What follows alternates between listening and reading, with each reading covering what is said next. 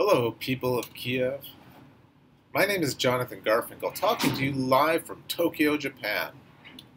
I'm the author of The Trials of Jonom Demьянюк, a Holocaust Cabaret, and I'm very excited to be coming to the Ukrainian premiere of my play in beautiful Kiev, a city I love.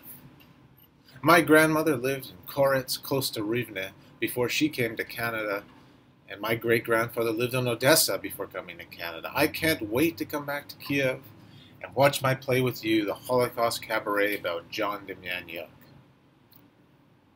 Please don't be afraid of my Holocaust Cabaret.